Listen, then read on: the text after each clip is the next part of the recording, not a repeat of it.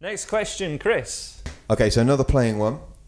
How to change chords without messing up or stopping your strumming?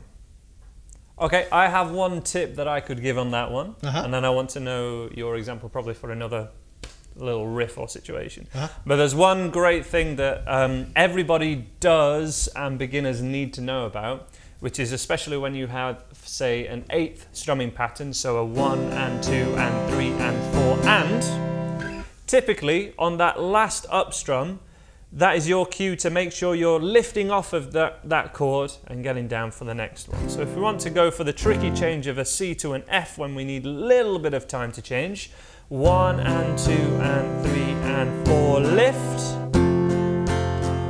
And in context, even if you lifted off all fingers,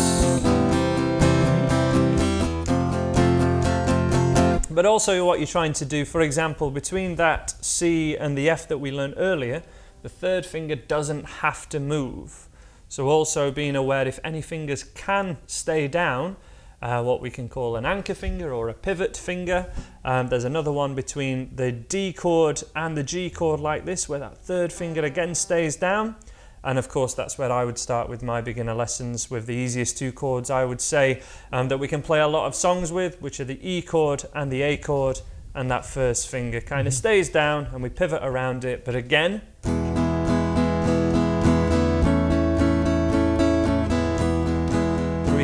4 and 1, 2, 3, 4, actually lifting off on the last up strum that you do, and that's presuming that we're getting down again for beat 1. Do you have an example or anything? Just helping change chord, really? I mean, that for the open chords, that's the exact type of thing I would talk about. So with bar chords, we can take it there. You know, it's really this motion all the time. So if you can practice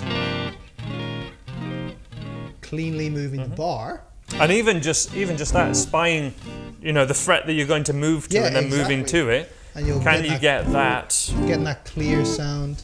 And then you just think of it as 2 components. So there's that component, and then there's whatever your fingers are doing. Can you practice moving almost like an E to an A? Yeah, practicing open chords, E and A, just with your 3 weaker fingers. That always makes people really reassess what they're doing with their fingers. But it's that exact same thing to change, you know, between any bar chord.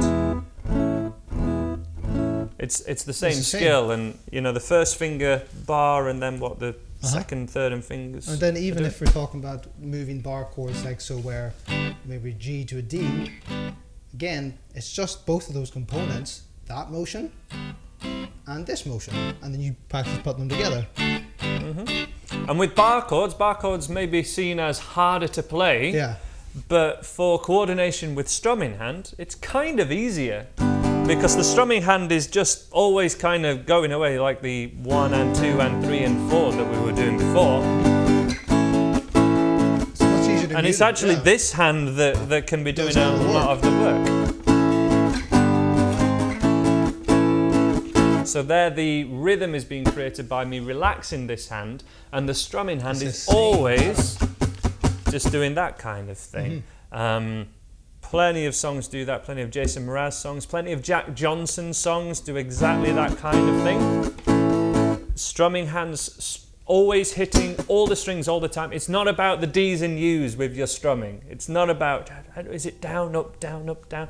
The strumming hand's always moving, and you're choosing what rhythm to hit. Yeah. That would be the focus and the change that I would do.